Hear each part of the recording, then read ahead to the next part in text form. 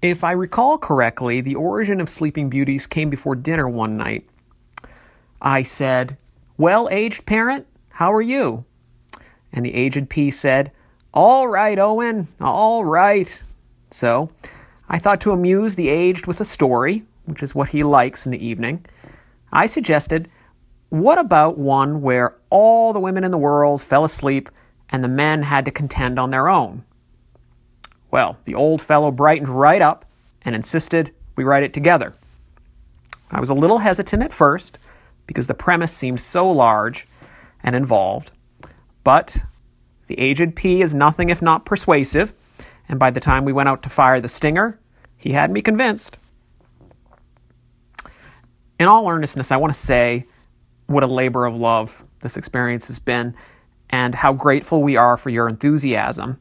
It was a delight to get to spend so much time as an adult with my father and an education to have a close-up look at his work process. It's something I will treasure forever, and I think that the result is pretty special too, and I hope lots of people like it. Thank you. When Owen came to me with the idea for Sleeping Beauties, I jumped at it. Partly because, he's a good writer with a knack for invention and an ear for dialogue. Partly because it was a trip to co-write with my son. But mostly because the idea was so cool.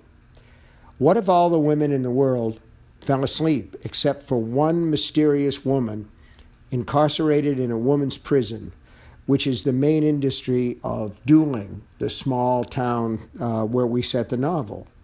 What might men, desperate to get their women back, do to get at her?